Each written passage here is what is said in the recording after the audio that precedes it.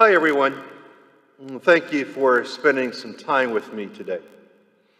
I'm going to read the Gospel for the fourth Sunday of Easter for May the 3rd. But before I read this Gospel reading, I should preface the read with this following thought. It was about 2 years ago. I received in the mail my favorite magazine. I mentioned this many times, Psychology Today.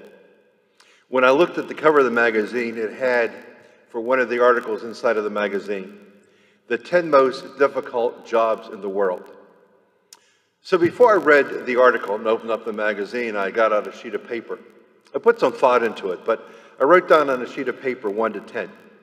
And I started to put down what I thought would be the most difficult jobs in the world, 10 of them.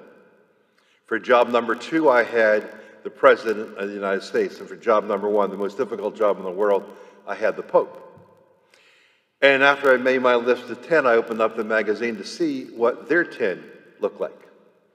And I read their 10. I was surprised to see that my list was different than theirs. Of course, their researchers put a lot more time and effort into making their list of 10 than I did. But the part that really surprised me was that their number 1 most difficult job in the world was radically different than mine.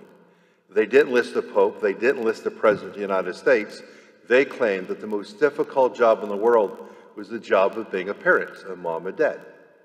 Now, for those who are mom or dads, I would have to assess that when you think about that answer, you probably would agree that is a very, very difficult job.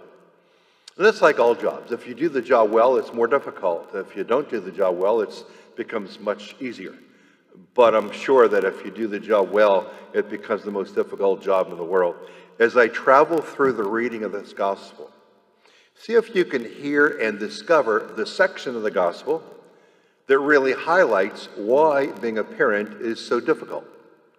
Now, the full text of the gospel is coming out of the 10th chapter of John, verses 1 to 10. But when I get to verse 2 and verse 3, and if you have a Bible, you can open up and follow along with me. But when I get to those 2 key verses, you will discover, as hopefully you discover when I read the gospel, you hear it, and you listen to it, what makes being a parent so difficult. It goes like this, a reading from the Holy Gospel according to John. Jesus said, "Amen, amen, I say to you. Whoever does not enter a sheepfold through the gate, but climbs over elsewhere, is a thief and a robber. But whoever enters through the gate is the shepherd of the sheep. The gatekeeper opens it for him, and the sheep hear his voice.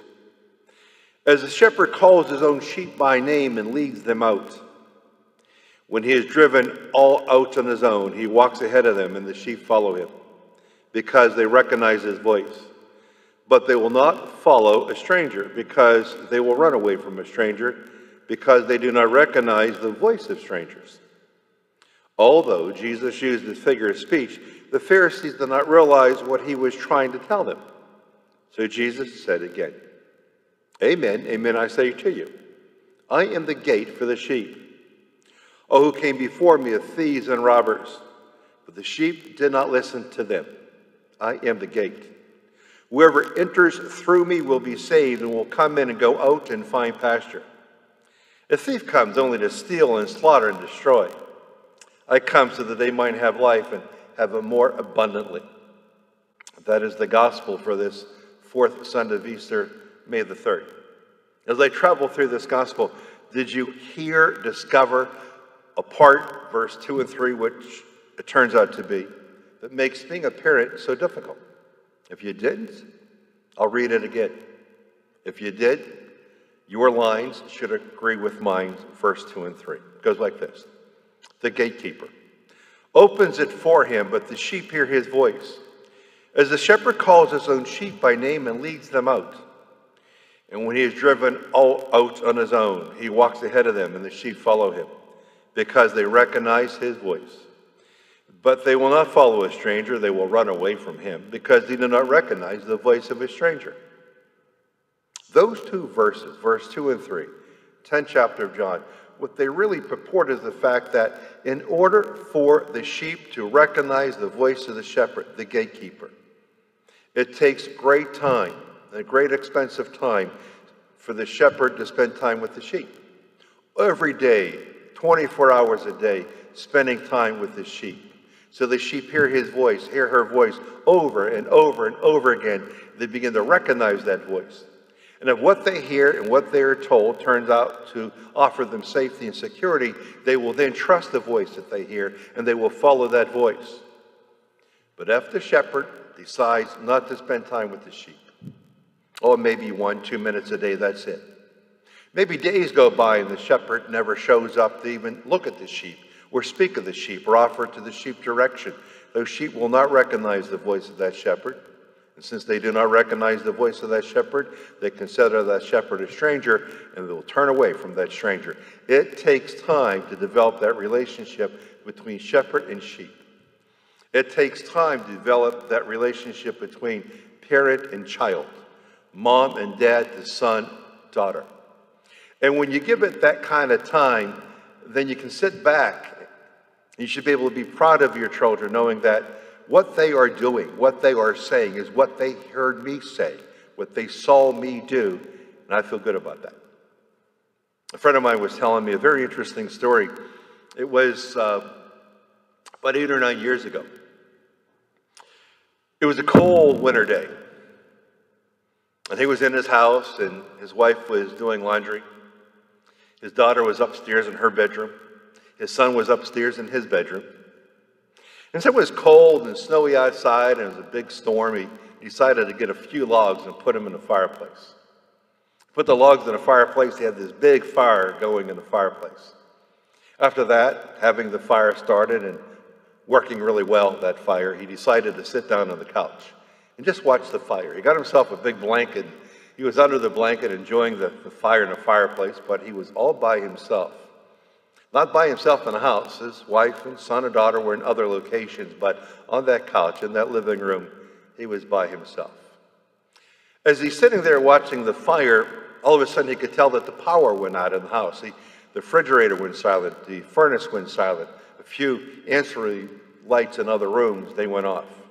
He knew the power had shut off. About 10 minutes went by in this dark house, and his wife made it into the living room, and she looked, and there was her husband under the covers, sitting on the couch, watching the fire. She walked over to him, and he opened up the blanket and invited her in, and she nestled right alongside of him. And then they closed the blanket. It was just the two of them. They were having a great conversation, a conversation that they hadn't had in a long time, because they were always busy.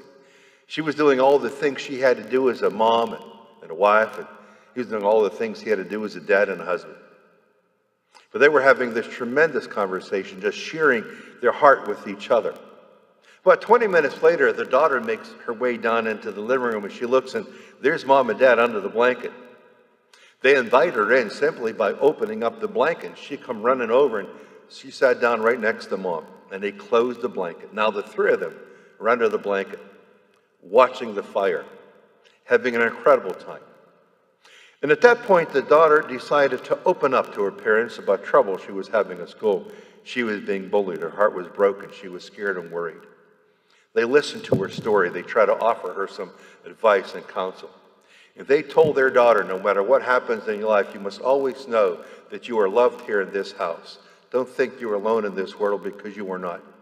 There are three people, your brother, your mom, your dad, us, that love you more than you can ever imagine, more than we can ever describe. So if you ever feel alone and lonely, just come to us. We are here for you, to get you through, to help you get through whatever it is you must face. And she was under that blanket next to mom and dad. She started to feel so good inside.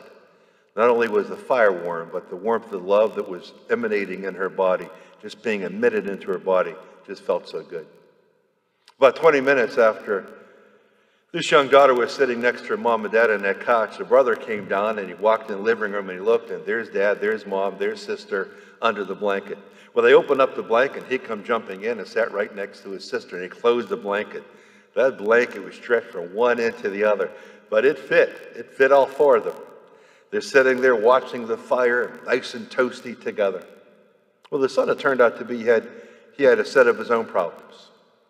He got in a fight that day at school. He was punched and didn't know how to respond to the punch. He didn't know what to do. He felt so bad and so fearful and so frightened. He shared that with his sister and his parents. They offered him guidance on how to counter those who are aggressive toward you. They gave him good advice. They gave him a lot of love and a lot of support. He started to wipe the tears from his eyes and started to feel whole and complete again. And then for a long time, they were just all under that blanket, feeling one, connected. And at one point, my friend said that they stopped talking. They were just enjoying each other's company, nestled shoulder to shoulder, arm to arm, under that blanket, in the living room, on the couch, watching the roaring fire in that fireplace. What an incredible evening, he said that was. He said after being there for a couple hours, he said tragedy struck his family. He was so disappointed when this particular tragedy occurred. He said that he heard the furnace turn on and he heard the sound of the refrigerator, and he knew at that point, unfortunately, in his heart, the electric was back. The lights were on. Everything was running in the house. When everyone realized that the power is back, it was shortly after that the son jumped out of the covers and he ran back upstairs to his room and followed shortly by his sister. And then the wife told her husband, I have to finish up these clothes, as she left the living room as well. And he sat there on the couch under the blanket all by himself, just as he had started several hours earlier, watching now a dwindling fire, still being warmed by it, being warmed by the love he had just experienced with his family, a connection they had not experienced in a long time. And thought to himself, unfortunately, this beautiful night ended by the turning on of the power. If I had only known that was going to happen, I would have pulled the main out of the service box and made sure that power didn't turn on for the rest of the night. But life has to continue. It turns out to be that during this lockdown period, I have received a lot of emails, a lot of text messages from many moms and dads in our parish who share with me the fact that not only is this lockdown a challenge for them, but it's been a great augment to their family. How many moms and dads have told me that they are now sharing meals with their children, eating supper together, something they haven't done in a long time? How many husbands and wives have told me by email, text messages, and U.S. mail that they are enjoying just the time of being together, of talking? There's nowhere to go, nowhere to run. You are in some ways forced, at least early on in lockdown, to look at each other and strike up conversation. But that conversation has become easier and easier to occur as they got closer and closer to each other. And this lockdown has been difficult on a lot of people, if not everyone. But there's been some positive residuals to lockdown itself. How many families have gotten closer to each other, spending time with each other, recognizing, as the gospel says, each other's voice, hearing the voice of each other, so that you could say, Mom and Dad, my brother, my sister, all my family members, their voice, that is not a voice that's a stranger. That is a voice that I recognize. That is a voice that I follow, because I only follow the voice of those I trust, those I love, and those I know. And the only way to foster those three items is through the expenditure of time. I would have to say that once this lockdown is over, it sounds like our state of Pennsylvania is going to allow certain things to open up on May the 1st, golf courses, marinas, and a few other items. Whatever else opens up through the course of May and probably into the month of June. And when we're allowed to circulate freely and go anywhere we want to, we just might look back on this lockdown period and say that although it was difficult, and although the virus has caused a loss of a lot of life and a lot of pain and a lot of hurt, there has been some silver lining amidst the darkness of tragedy. The silver lining has been the fact that we've been able to spend time together, talking, conversing, listening to each other's voice. My friend said to me that one of the most beautiful nights he had was that night when the power went off, he started a fire, and one by one, his family nestled with him under that blanket. And they shared heart, they shared time, they made love with each other in a very beautiful way. Although this time is difficult, if you are nestled home with your family, enjoy this time together, sharing meal together, sharing conversation together, Because after all this is over, years from now, you just might look back in the spring of 2020 and say that, yes, that was a difficult time. But too bad in many ways, the power came on. Because when that happened, my family separated. We all went back in our own direction.